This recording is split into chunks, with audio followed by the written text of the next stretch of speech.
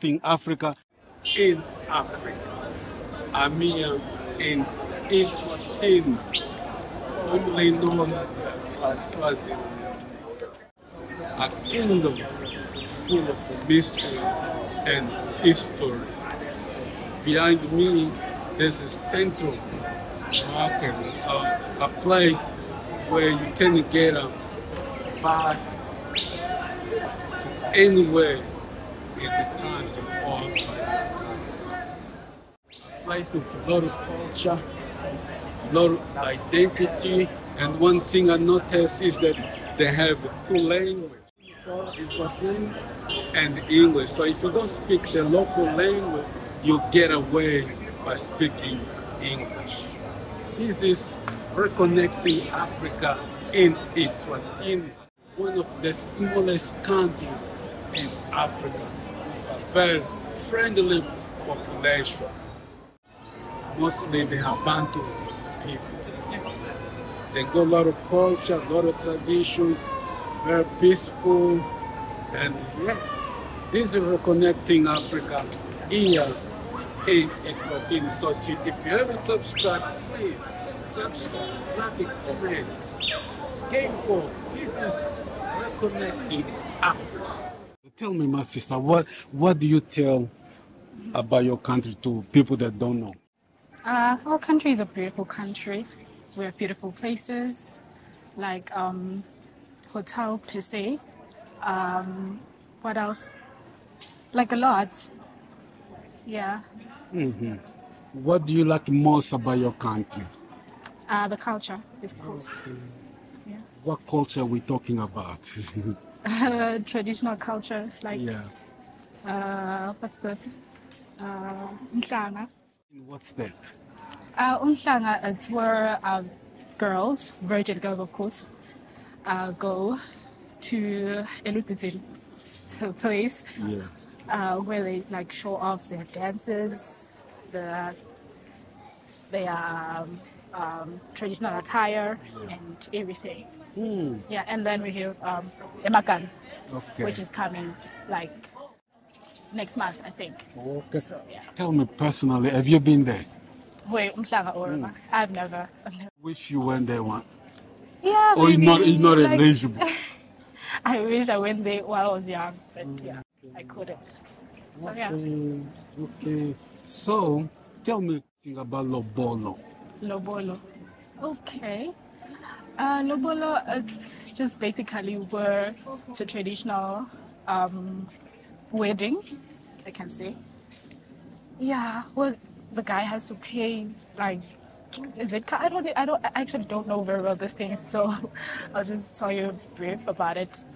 But it's when the male, like the husband, like pays either cows or money for his spouse. So yeah.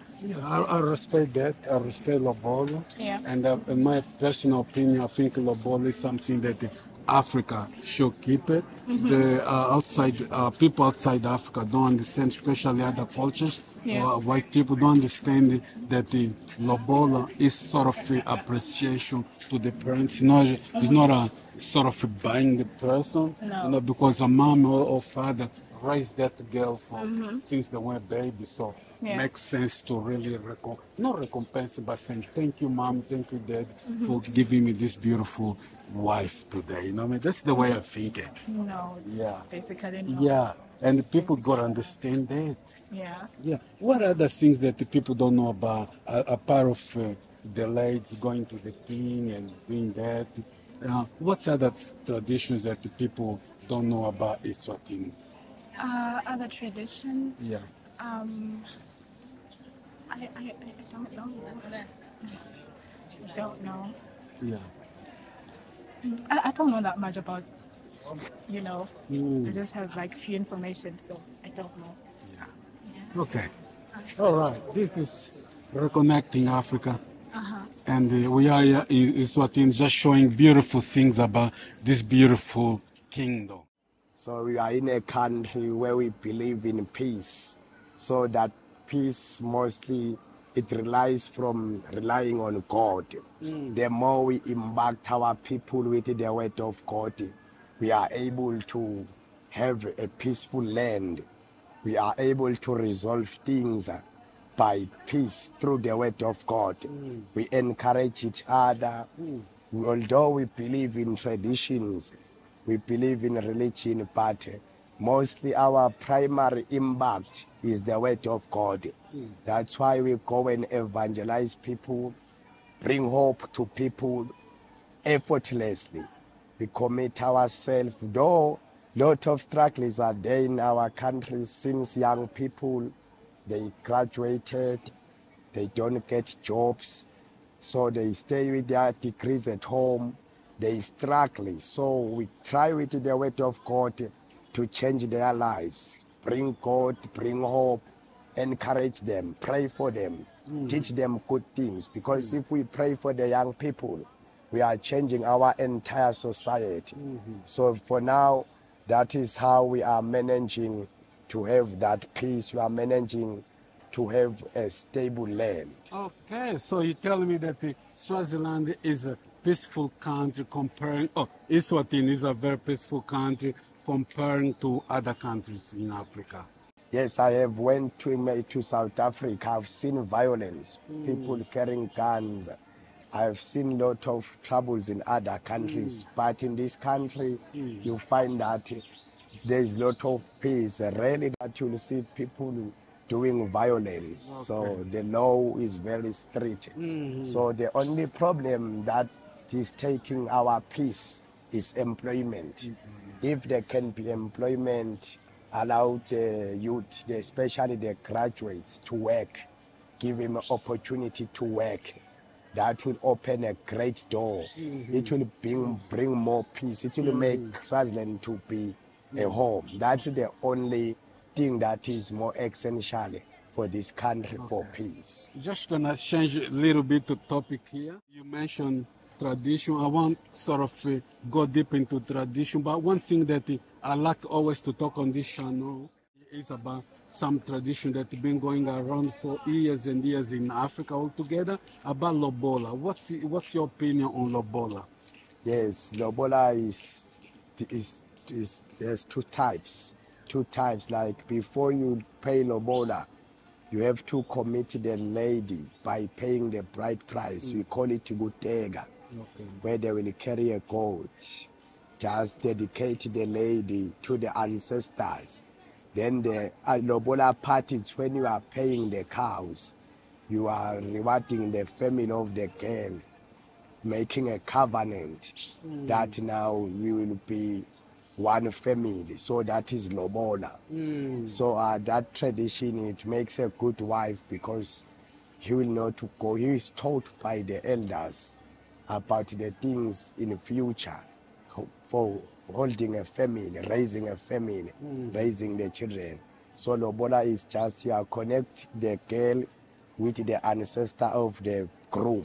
Yeah. So you think Lobola is something that Africa altogether should keep it?